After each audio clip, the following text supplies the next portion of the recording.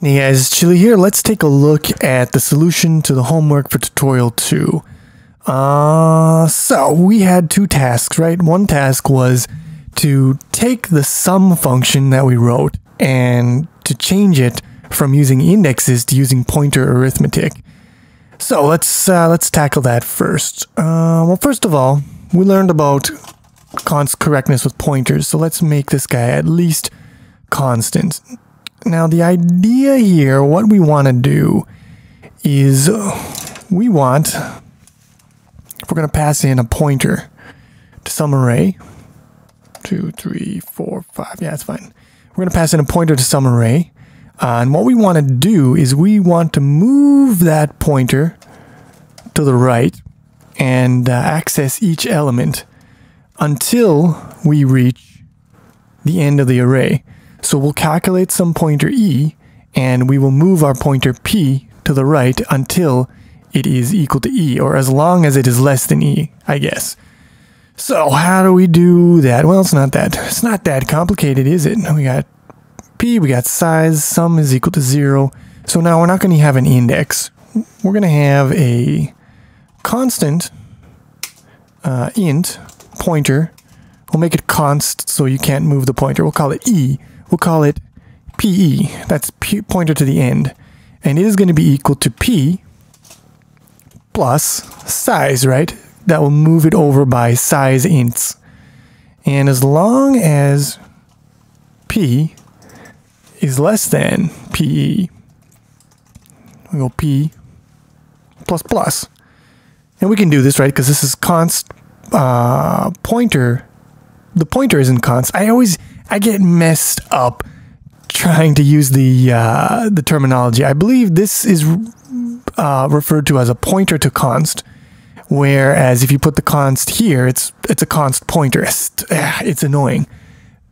I'm not going to say it's not annoying, but anyways, this one, we're not allowed to modify the target, but we are allowed to move the pointer anywhere we like. So we increment p, we move it to the right, and then for every iteration, we just add an equal to dereference of p. And this should do her. Let me just verify here. Well, I mean, I guess it would be a good idea to put a breakpoint. So we step over that. The sum is equal to 10. That is correct. Hallelujah. We have liftoff. Now, the second task we were given was a little more interesting. We want to create a function that will reverse an array of ints.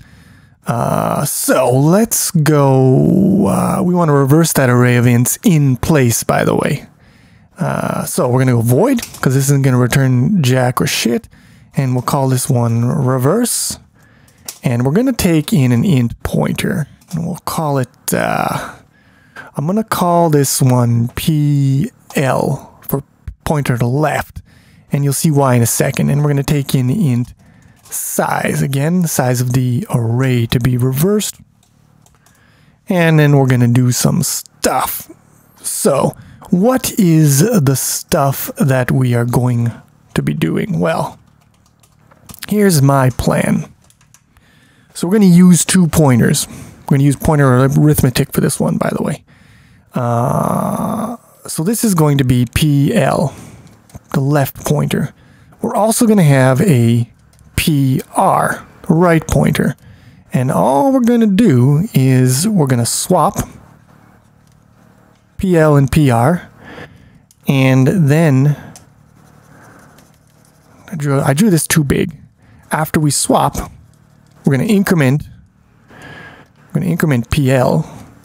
We're going to decrement PR.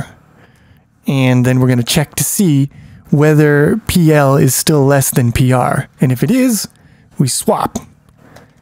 And then we, increment and decrement. We check, is L still less than R? It is. We swap. Then we increment and decrement.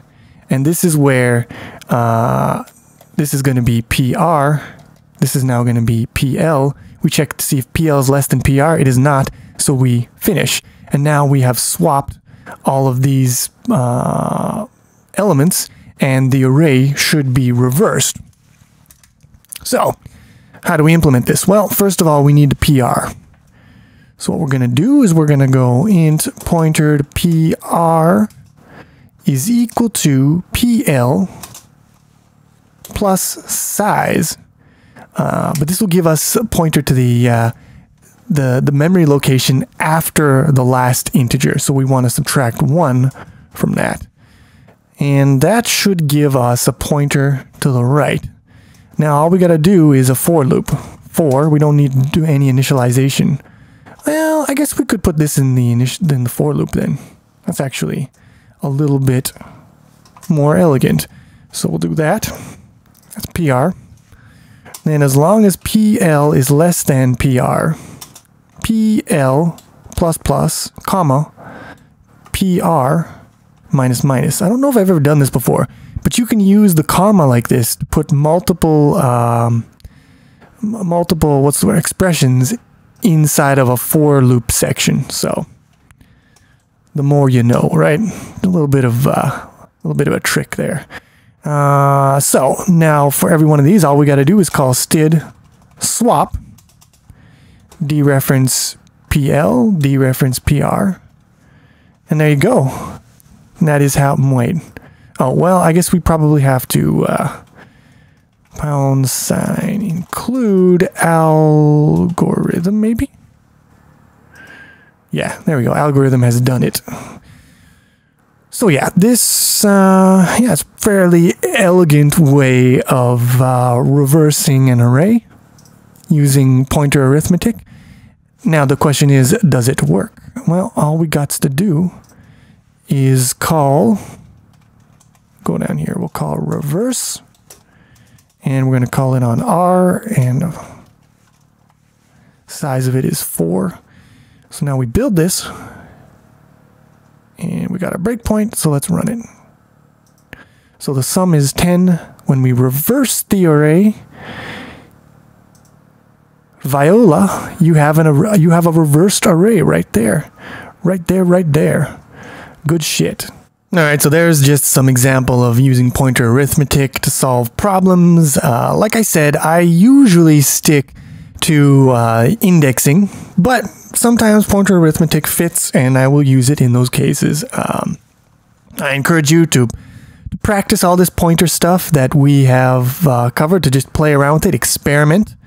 And we will be using it more in, future videos when it is appropriate, especially in the next video about strings. And yeah, so that's it for today. I'll see you soon with some more C++.